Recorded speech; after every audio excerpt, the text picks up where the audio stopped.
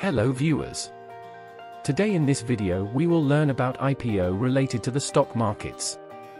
So, what is an IPO in stock market? IPO stands for Initial Public Offering. Initial public offering can be defined as the process in which a private company or corporation can become public, by selling a portion of its stake to the investors. An IPO is generally initiated to infuse the new equity capital to the firm, to facilitate easy trading of the existing assets, to raise capital for the future, or to monetize the investments made by existing stakeholders. The institutional investors, high net worth individuals and the public can access the details of the first sale of shares in the prospectus.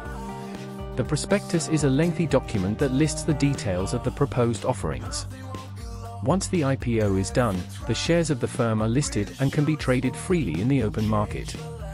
The stock exchange imposes a minimum free float on the shares both in absolute terms and as a ratio of the total share capital.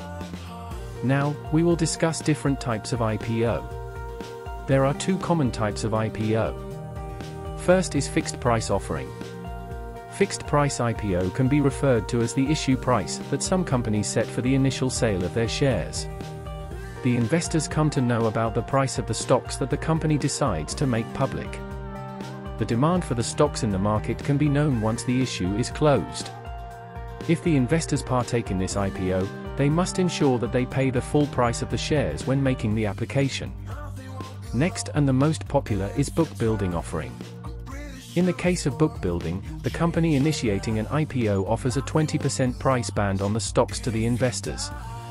Interested investors bid on the shares before the final price is decided. Here, the investors need to specify the number of shares they intend to buy and the amount they are willing to pay per share. The lowest share price is referred to as floor price and the highest stock price is known as cap price. The ultimate decision regarding the price of the shares is determined by investors' bids. Now, let's see the benefits of investing in an IPO. First, we have increased recognition. When weighing the advantages and cons of an IPO, this good factor comes out on top. It assists management in gaining more reputation and credibility by becoming a trustworthy organization. Companies that are publicly traded are typically more well-known than their private competitors.